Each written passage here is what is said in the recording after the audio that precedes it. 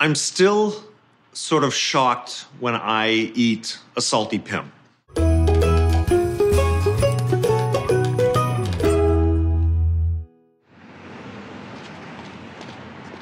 Big Gay Ice Cream started back in 2009 just as a sort of a lark. We didn't set out to build an ice cream business. I wanted to do something fun one summer, and an ice cream truck presented itself to me through a friend. So I became an ice cream trucker.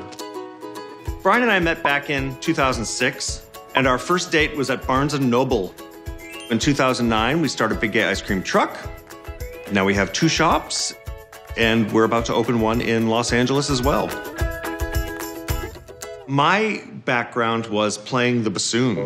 I moved to New York to go to Manhattan School of Music and then played in different freelance classical groups here and in Boston. Rather than call it Doug's Big Ice Cream Truck or Doug and Brian's whatever, I just called it the Big Gay Ice Cream Truck because the whole thing seemed kind of gay. You know, it was a middle-aged guy in an ice cream truck that was going to sell high-end toppings in the streets of New York. When it comes to soft serve, I really enjoy the Americana aspect of it. That's how we grew up. We had soft serve in the summers. I got vanilla with rainbow sprinkles. It's a gobbler. It's very good. Recommend it. Now, one of the big differences between hard pack ice cream and soft serve is the temperature that they're served at. Hard pack, it's well below freezing. If you put olive oil on something that's 0 degrees, it takes 5 or 6 seconds before it warms up enough that you actually taste the olive oil.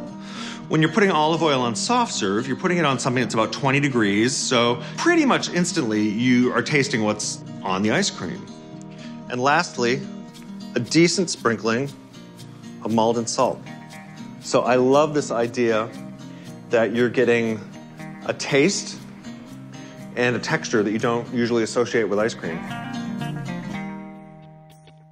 That first summer, it never even occurred to me that people like ordering things by name or that it made sense to do that.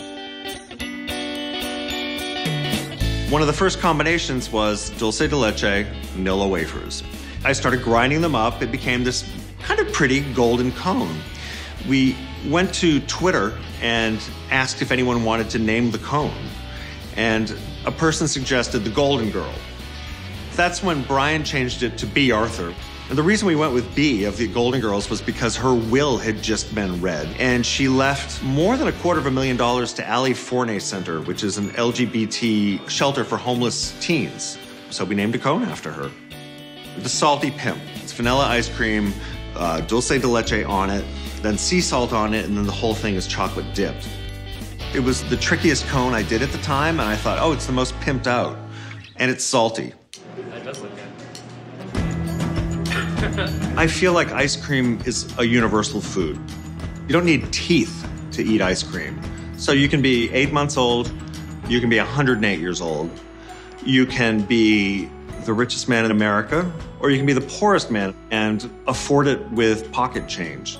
So I see being an ice cream man as being a salesman to everyone. The main thing of importance, besides the taste, is the experience of having ice cream. That means fun. Do you love Salty Pimps as much as I do? Well then, tweet at us. Use @BigGayIceCream, @Epicurious, and #Epicuriosity.